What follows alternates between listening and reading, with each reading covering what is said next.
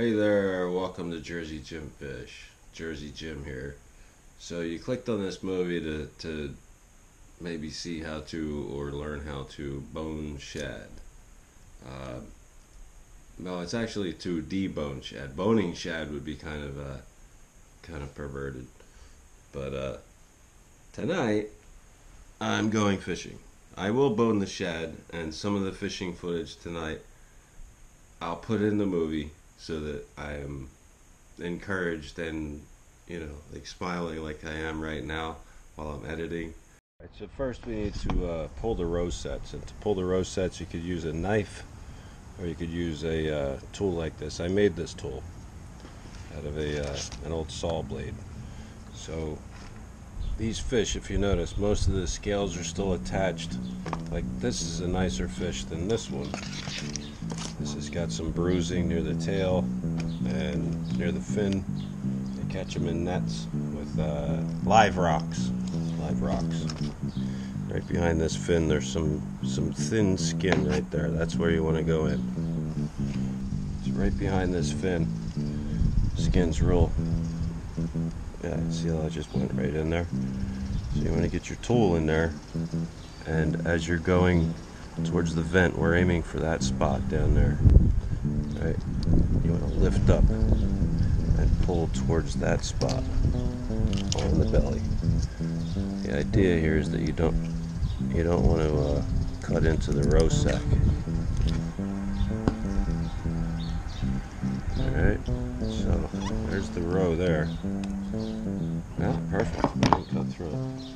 And now, what you want to do is you get your sharp knife, and there's a membrane that attaches the row sack to the body, the cavity of the fish. You just want to cut through that, up that away, right?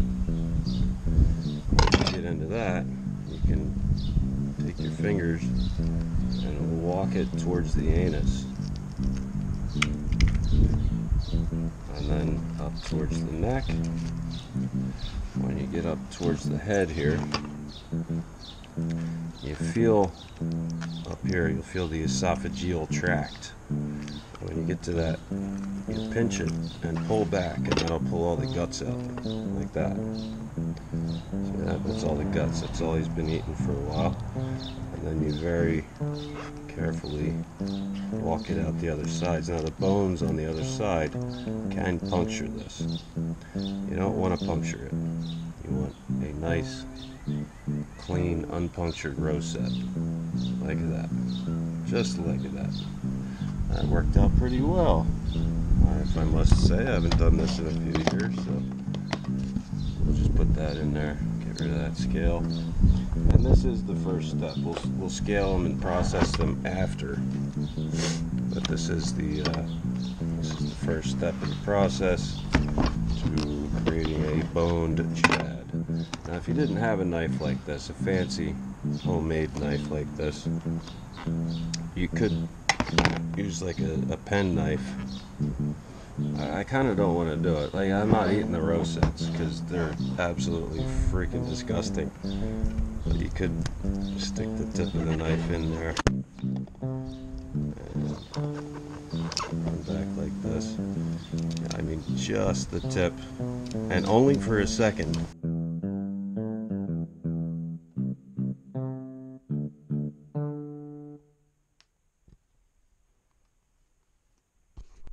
There's some green showing through right here. See that green showing through the skin? That means it's got a lot of stuff in its butt, and it's been sitting for a while. You know, maybe 3 days, 2-3 days. Not a big deal, but something you want to look for. Plus the eyes. The eyes are nice and I know, they're convex. They're like that. See that? They don't look like that if they're not nice and bright with a lot of the scales on. You might want to reconsider your purchase. So here again, we just cut through the membrane to the row set. We're going to go towards the vent. We're going to go towards the esophagus, pinch the esophagus, and pull it out. Now this is exactly why it had some green on it. This thing has been feeding heavily in salt water. So, I mean, that's to be expected. So go ahead and free this one up towards the head, down towards the vent, and very, very carefully lift the roast head out.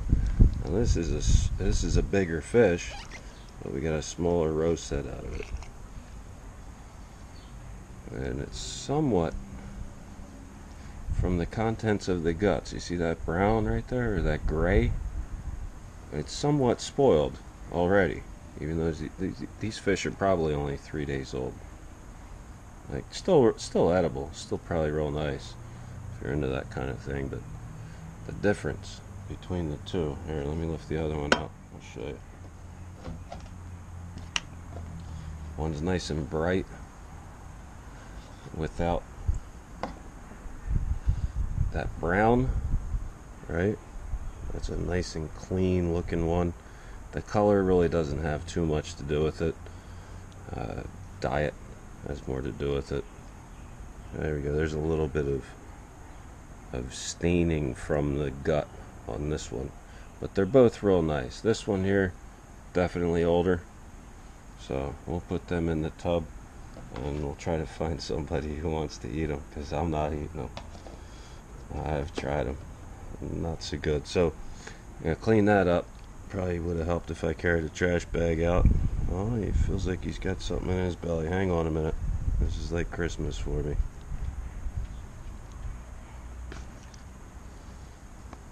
It's that. That's what he's been eating. It's like small shrimp. Pretty good amount of vegetative matter.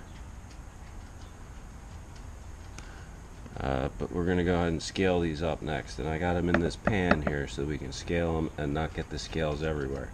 And as soon as I get set up to do that, I'll show you. The thing you need to do is scale them. And these scales flick everywhere. They make a hell of a mess. The skin on a shad is very thin. You got to be kind of gingy with this. You got to be a redhead with this. Tail to the head. You got to get them all off, especially back here on the shoulder and back here on the ventral side. I'm having you see that?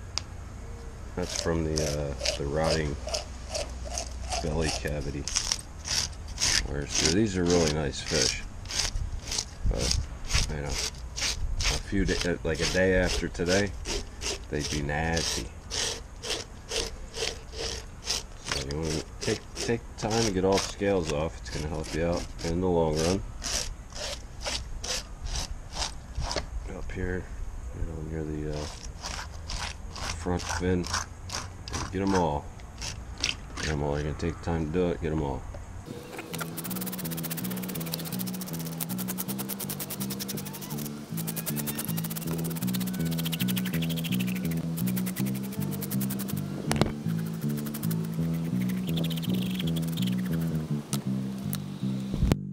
Step of this thrilling process, this thrilling tedious process, is to cut. And notice I'm not cutting in an angle like that. I'm cutting straight down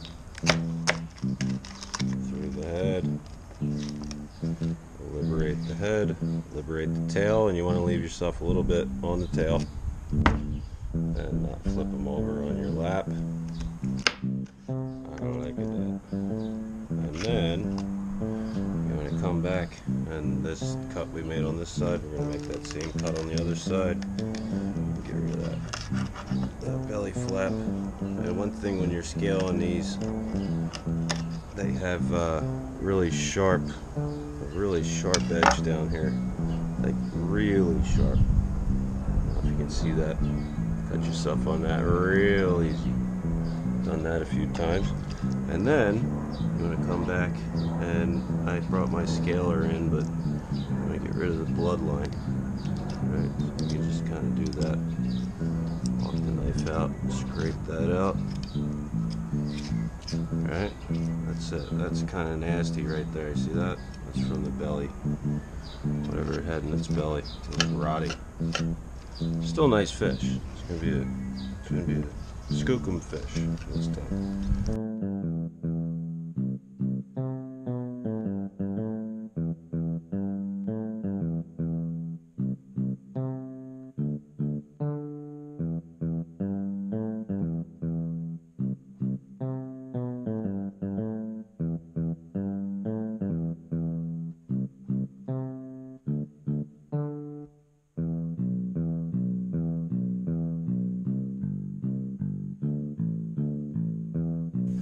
Alright, so we got them inside on ice, and I will more than likely be slurring my words by the end of this movie. If not right now, we're gonna go ahead and we're gonna rack them.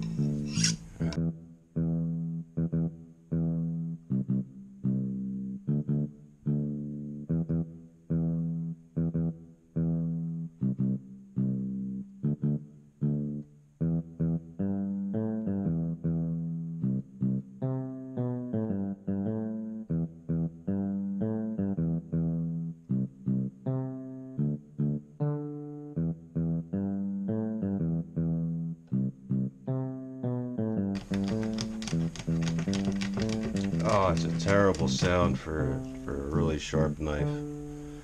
That knife was just crying. Did you hear that? The whining and crying. I'll show you something awesome you can do with these after. Like there's a bit of meat left on there, on each side, and the sweetest meat is closest to the bone.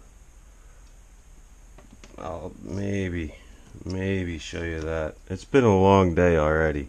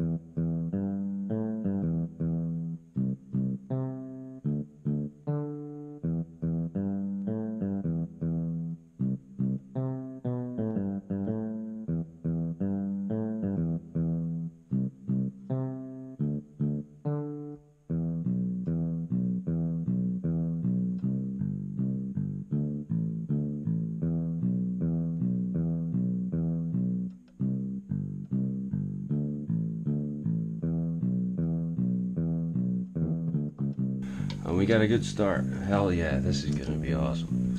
This will be awesome. I gotta figure out how I'm gonna put them in my fridge. So the next thing I gotta do is I basically have to put them on a board and chill them out. They have to be nice and cold for the next step.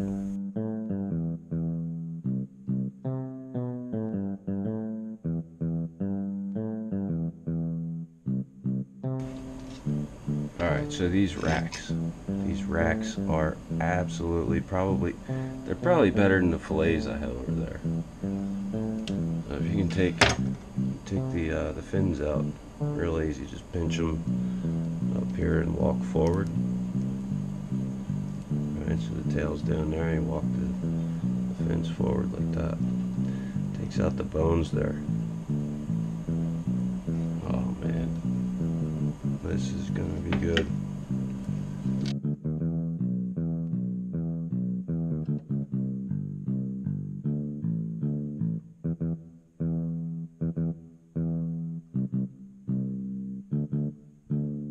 So after it's fried, maybe I'll show you this. Maybe this will be my dinner tonight.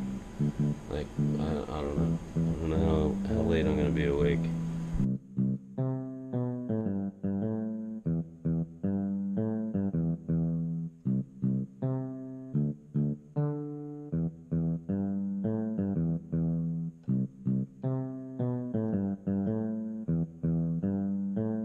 in my prime, before I got to be an old man,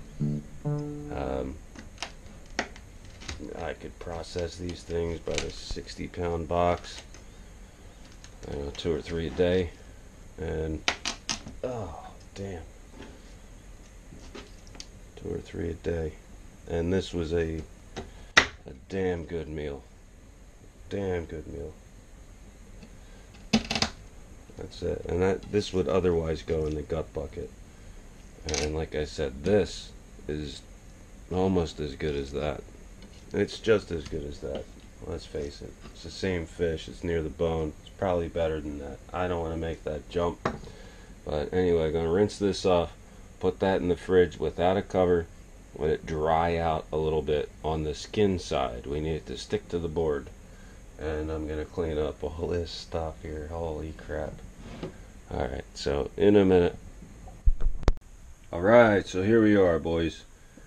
This is the process. I had to move everything around in my kitchen. I had to dislocate my petrified mako shark vertebrae to get this to work. Let me wipe my hand off.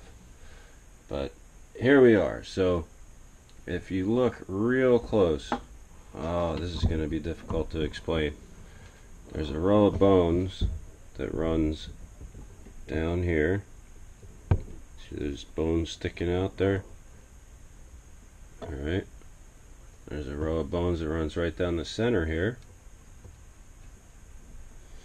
And then there's a row of bones that runs off of this point down the belly. Alright. You have to take my word for it. If you run your finger backwards along the fillet, you can't really feel these down here, but you can definitely feel the ones up here, and you can definitely feel the ones in the center on both fillets. It helps to do them in series, so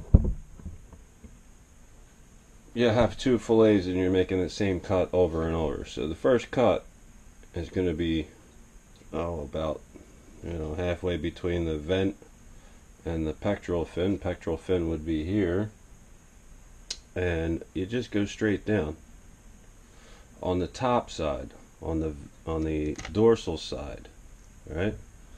And then you go the same kind of deal on the ventral side of that.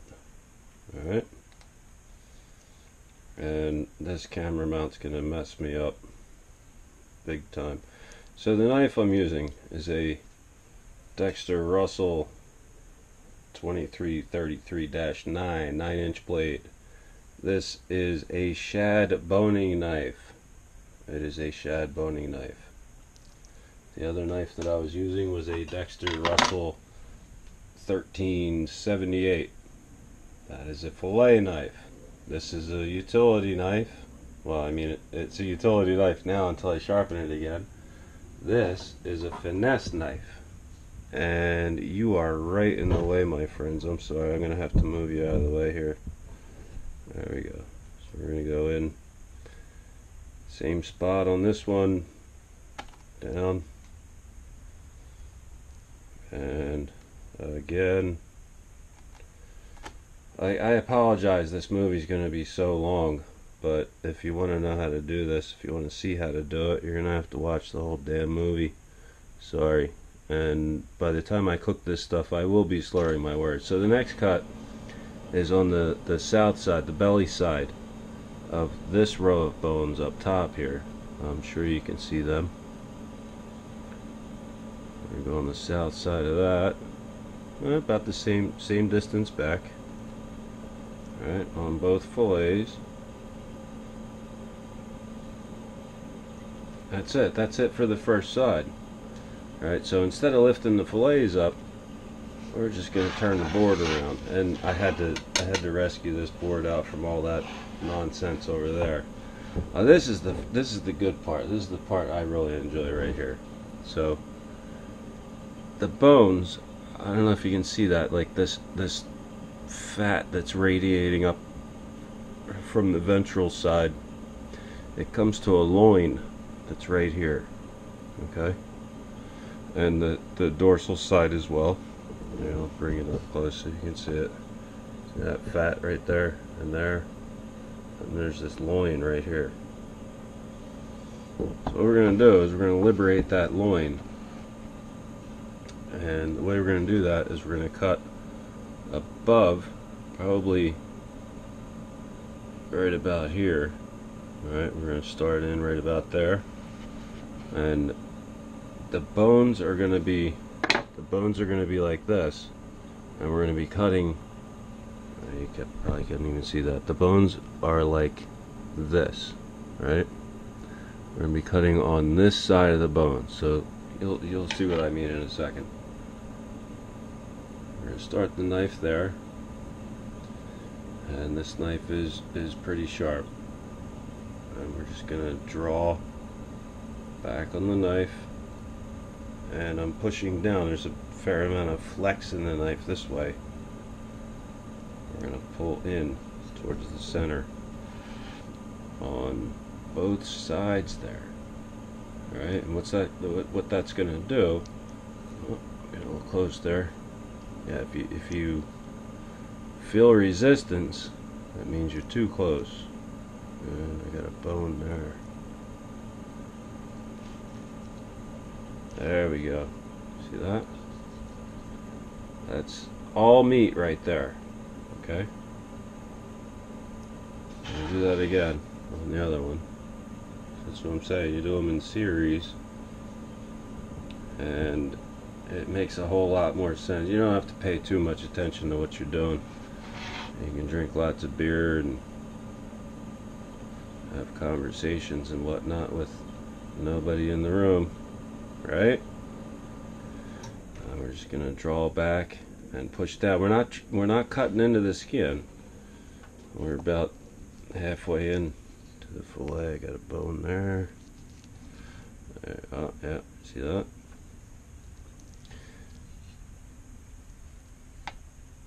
There's the other one. Alright, so we got that liberated. Alright, and there's actually a membrane there. See the membrane right there? That, whitish looking membrane right there. That's what we're going for right there. So we get that pretty much liberated, and you can see the bone, the attachment points of the bone right there. Maybe see that? You can play a harp on that. That's about it right there. That's about it on that side. Or is it? Like I said, I haven't done this in a while. Actually, there's a number of ways you can do this. I think we're going to go in from this side while we have it set down this way. So these bones on this side of the fillet, they run out like that. So we're going to start the knife a little further than the vent. The vent would be right about here. Alright, so we're going to go up, you know, like that far. We're going to cut straight down, and the bones will stop the knife. Alright, once we get into those bones all the way down like that, then we're going to turn the knife. And the idea behind this long knife is that we can turn the knife and draw out in the same motion, and put some schmegma on the floor for us to mop up later, right? And the bones will keep us, you know, right. You know, we won't lose too much meat.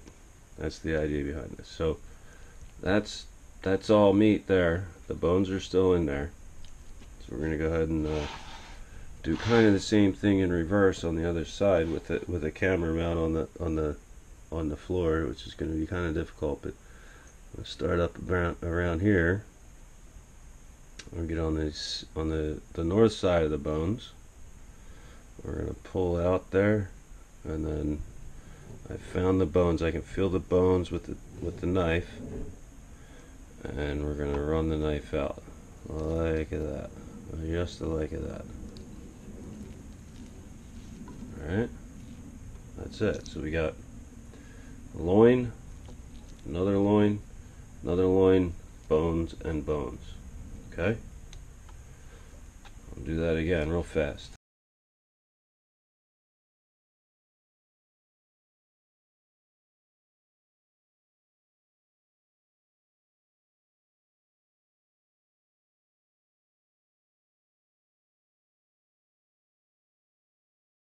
That's a beautiful thing right there. And if you don't know if you got any bones, if you run your knife along the fillet this way, you'll feel it jump over the bones. You'll feel some ticking.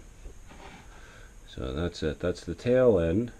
Now this is the brilliant part. Where you see this is so awesome. I'm really excited to do this because I haven't done it in a long time, and I was really damn good at it at one time. So don't judge me. This is fun for me. So we went on the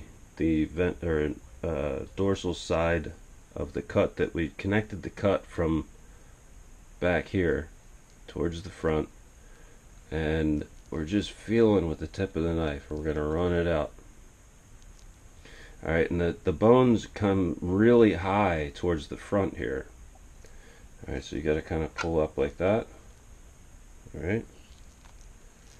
And you don't want to cut all the way out. Well, maybe you do want to cut all the way out, but I want a whole fillet here. So that's about it.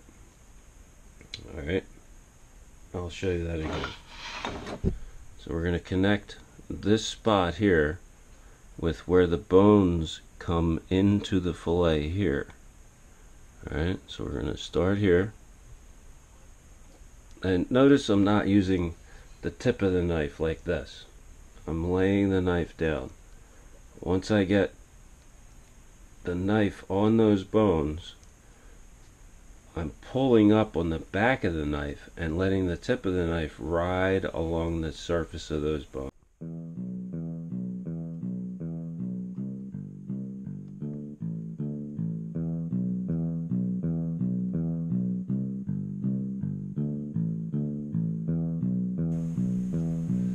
Alright, so the belly side. The belly side's kind of a little bit different, but the same.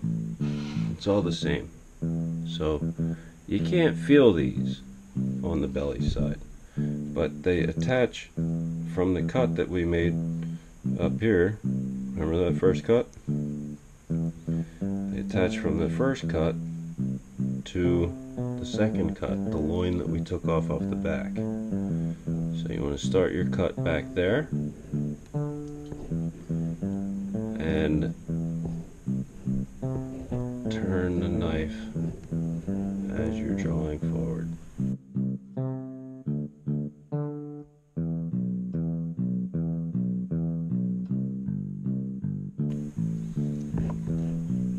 So you want to run out. Okay, once you find the top of the bones, you want to run out. But you don't want to cut through, right? You want to get really, really close, but you don't want to cut through, so the fillet holds together. I don't know if you can see that knife through there, but I'm right on the edge. Alright, now we're ready to finish this thing. So the bones on the front side, say the bones on the back side are right here, right? So you want to put the front edge of the knife on the bottom flap that we made, and you want to put the front of the knife under those bones. And when you do that,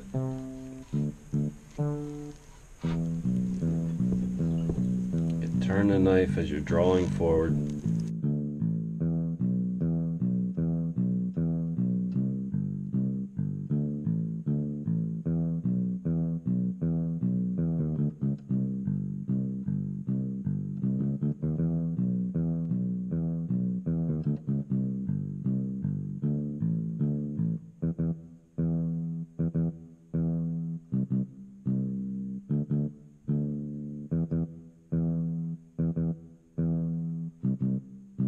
Get underneath these. You're right in the way, my friend. I'm sorry.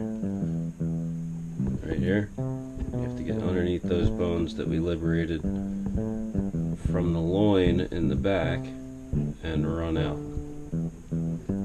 And right here, like right at the tail here, that's why we didn't cut it too close to the tail. There's some bones that kind of intermingle down at the tail, so you want to make a further cut than I did. That's it. That's all bones. That's all bones. Do the same thing on the belly side. You know, if you have a lot of these to cut, you line like 6 or 7 of them up, or like 3 or 4 of them up, and it makes it easier because you make the same cut over and over and over again. That's all the bones from the belly side. So this right here, my friends, is a boneless shad fillet. It's pretty ugly, but like I said, I haven't done this in a few years. So that's awesome. So we'll go ahead and wrap this one up in saran wrap. And that's it. That's a boneless shad fillet. That's a bones of a shad fillet. That's all of them. That's a boneless fillet. Inside out porcupine fish. That's what they call them. Right, not so tough now, are you? Alright. I forget where I stopped off with this one. That's why you do them in series, right? Alright, so yeah, what I messed up on is the back side here. Right after we freed up the loin and took the side bones off. What you want to do, what you want to do, when you get them off of there, is you take your knife, you see where that membrane is right there. Let's just see that membrane right there. That membrane. You take your knife and you actually make sure it's nice and straight. You jam the knife forward, and then you run out the other side. It's all coming back to me, folks. Right? How to do this fast? Right, I'll do the next two fast. First.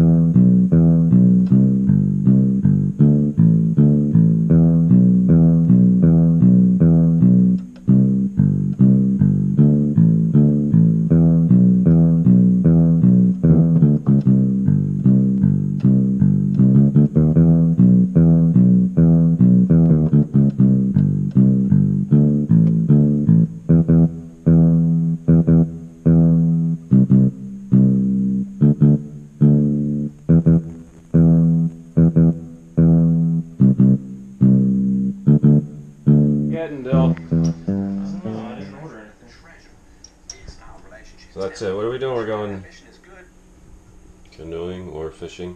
Yeah. Is that your fishing attire, Bill? Probably this and maybe some sunglasses and boat shoes. Beauty. And you got the what are those socks? Wait. Oh, What's the name of the video game? I get. Cubert. Yeah. The Cubert sock.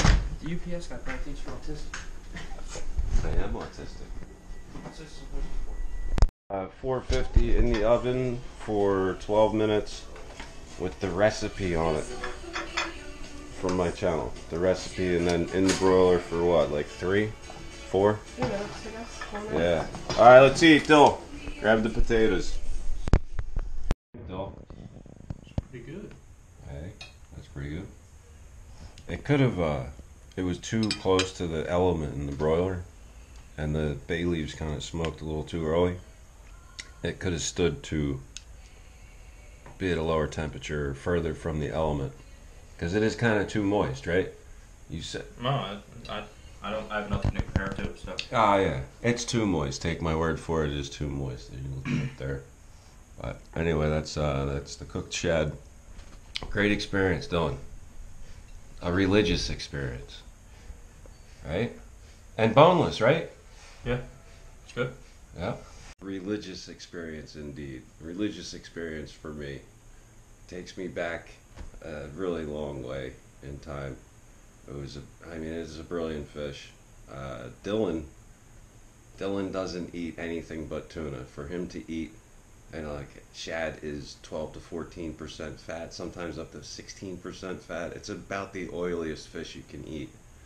A lot of people would, say it's, as oily as bluefish. Bluefish is like 3.7% fat. So, I mean, it's got this aura of being a oily, strong fish, and it's so mild.